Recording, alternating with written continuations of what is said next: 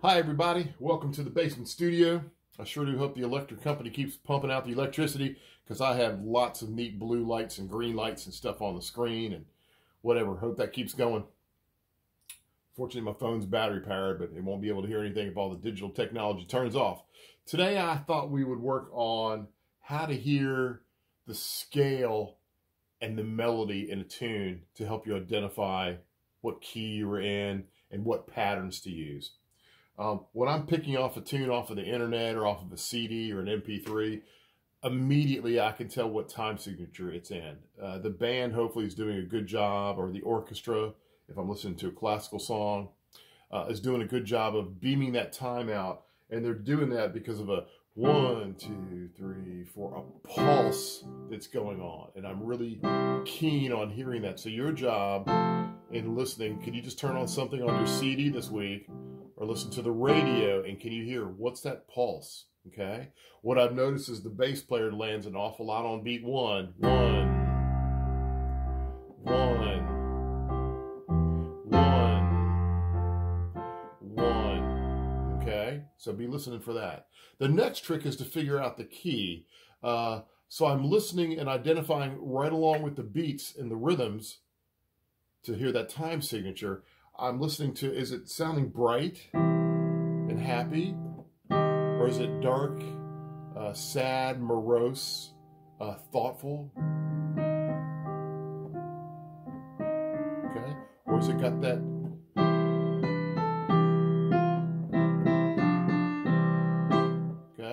that bright sound? So today, for ease, for any instrumentalist that's following along, we're just going to work on a pentascale, and that's the first 5 notes, and this is the C major scale, a C major pentascale. So I want you to play along with me first and invest your ear in this. Can you play in tune if you're playing a stringed instrument, or you're playing an oboe, a reed instrument, if you're playing a trumpet? Can you really hear that sound of that and match the pitch? Ready? Up 5, here we go. C, then D, then E, F, G. I'm going to hold the G and come backwards. Coming down. G, F. Let's do it again. Ready, go.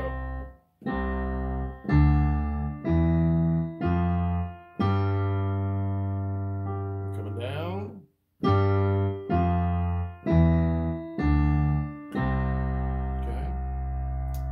I have just put this in a time signature. Could you tell I was in 4? Okay, so listen. 3, 4. 4, 1, 2, 3, 4.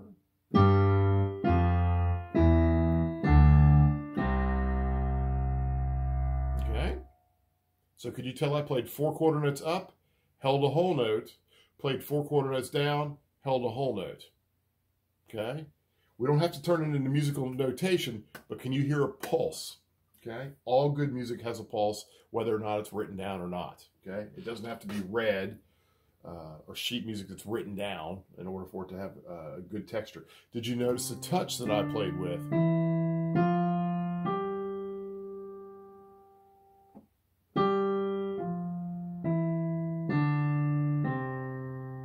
Okay?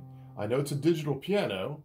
It's basically a recording of a real piano, but by moving the notes around, da, da, da, da, da, I'm trying to make it sing.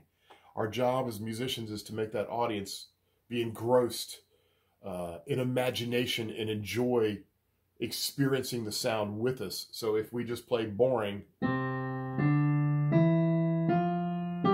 everything is perfect, it is still music, but I would argue it's bad music. Okay. Next, if I play a melody using those 5 notes, so basically I'm just going to go up and down. Can you copy me? So here's me. I'm going to go 2, 3, 4. 2, 3. You try it. Ya-da, ba, ba, ba, ba. And actually, I'll say another thing. Instead of playing it on your instrument, could you sing it the pattern back with me? So let me play and you sing it back. If you cannot hear it, there is no way you can play it. So here's my pattern. 3, 4.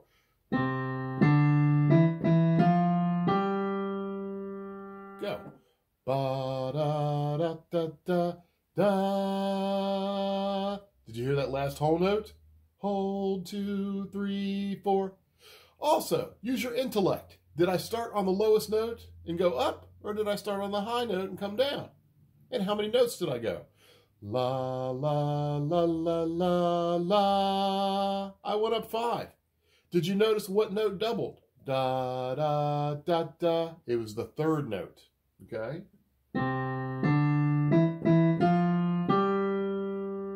Okay? I'm going to give another pattern. Let's sing it first and then play your instrument afterwards. You can pause the video and play along. Okay? 2, 3, 4. Okay? Ba-da, ba-da-da. I'm going to play it again. Did you hear that? Ba-da, ba-da-da. 1, 2, 3, 4, 3. Okay, did you hear it coming back down to that? 1, 2, 3. Okay. Let's try another one. 2, 3, 4.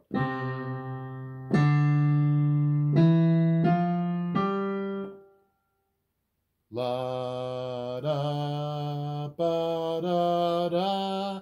Did you hear the 5 pitches? Ba da ba da da. Okay. I'm gonna do that one again. 2, 3. Listen.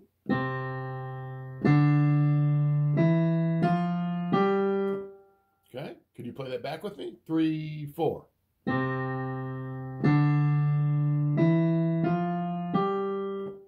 Okay. Cool. What if I start on the highest note, the G, and we make up new melodies? 2, 3, 4.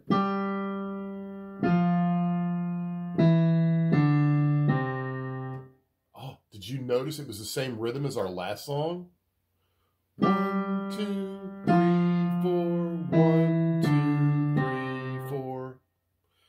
Ba da ba ba ba. I came down 5 notes. Okay? So using logic, highest note, next highest note, then down 3. Okay?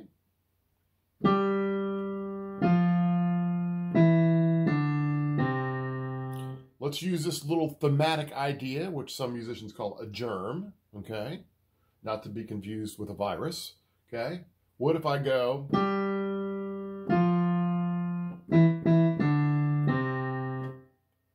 It was the same notes, right? But I changed the rhythm. 2, 3, 4. Same thing. Okay? What if I use that and come up with another variation on our theme? 2, 3, 4.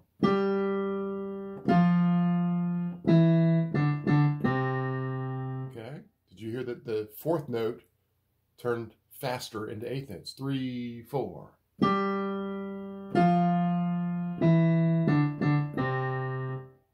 And then let's combine those 2 last themes and make the 3rd and the 4th note fast, and you get this. 2, 3, 4.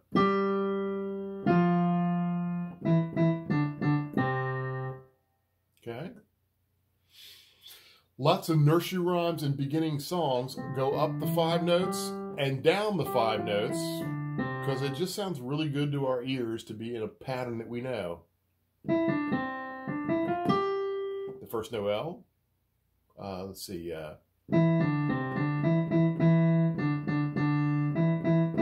Mary Had a Little Lamb, the first 3 notes of the scale. Okay.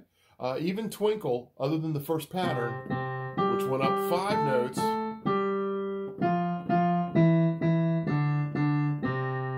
So on your instrument without any sheet music, let's try some of those. Can we play The First Noel? Okay. How many notes did I go down and how many notes did I go up? And I'm staying on the same 5 notes. 1, 2. Okay. We're in 4/4 time. Notice we're starting before beat 1. 1, 2. And my apologies, we're actually in 3/4 time. 1, 2. Can you hear me leaning on beat 1? So beat 1 is louder. 1, 1. Okay, I'm trying to give the audience, give you the perception of the time signature, even though I'm not screaming out, hopefully at a concert. Hey, 1, 2, 3, 1, 2. That'd be pretty embarrassing. Okay, what if we do... Hey, it's the same notes as... but it stops. Did you sing it? La, la, la, la, la, la, la. So then you can play it. Okay. What if we went on and... Mary had a little lamb, little lamb, little lamb. Okay. That's the variation that only uses 3 notes. What if we do this variation on Mary's Lamb and go...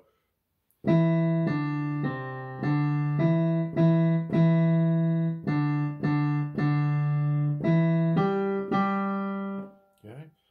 Da da da da da da da da da da da. Now again, you're only using those 5 notes I gave you in the beginning. No extra black keys, no notes outside of that range. So C through G only. So by simplifying, finding little tiny songs to work with, you can develop your ears. Now, I'm going to take Mary's Little Lamb, and do you hear me? What am I doing now?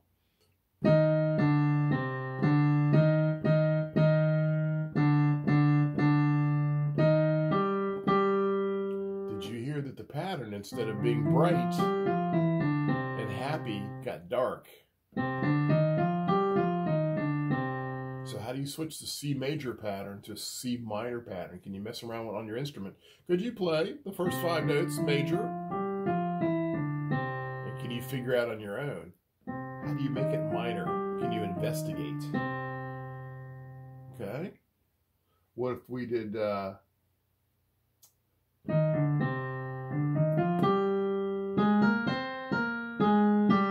we just invented a new song, even though we use the same rhythm.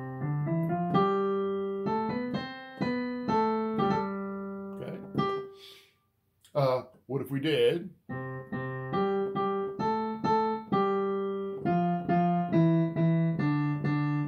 Okay, with that, I added a new note at the top. I went up 5, up 1 more, and back to the 5th. Okay, can you figure that out? What if I made it minor and went...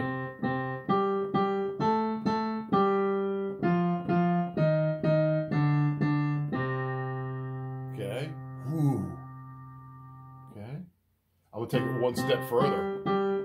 Here's a Middle Eastern scale.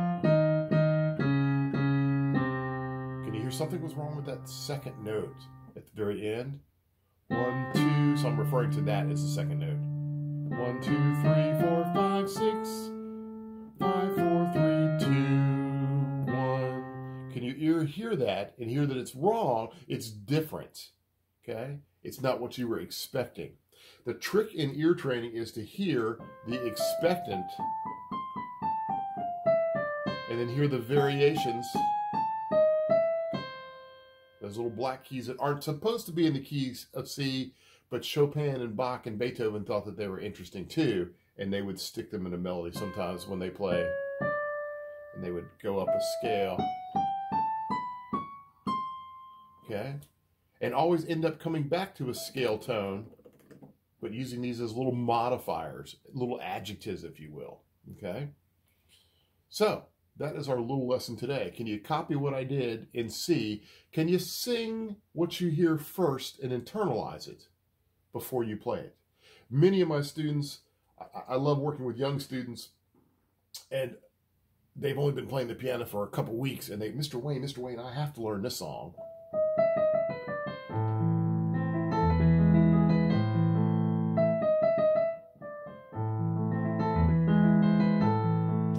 And they have heard that just like Jingle Bells or Star Wars, or sorry, Twinkle Twinkle Little Star or Star Wars.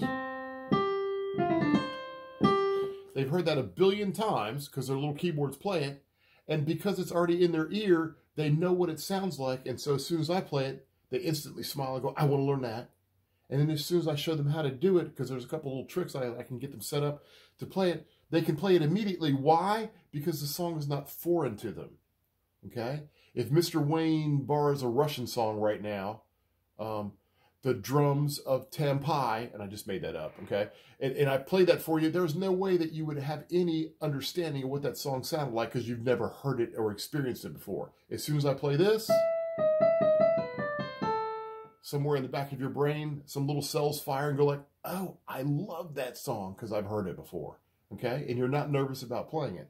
What you want to teach yourself to do is, can you hear this? And anywhere that I stop,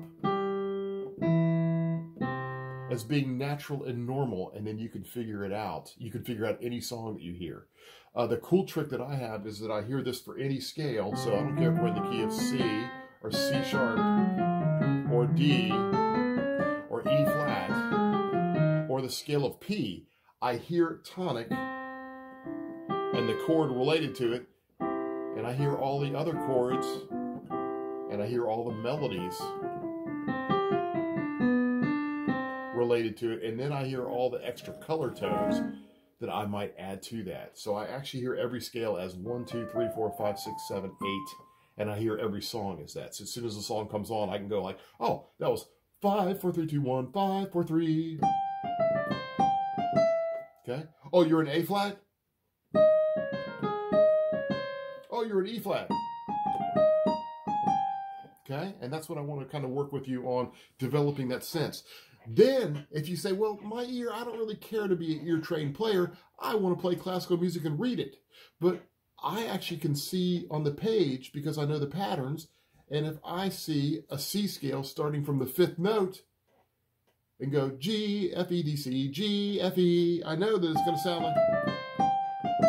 So again, working my ear is very helpful because when I look at the music, I'm not afraid anymore because the music is actually speaking sound to me.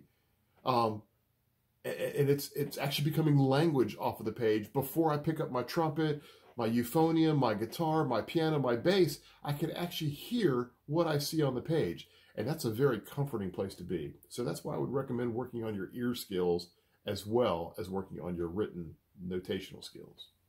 Mr. Wayne has had a fun time with you. Hopefully you've enjoyed being in our wonderful room with our cool lights. Ooh, ah. See you guys.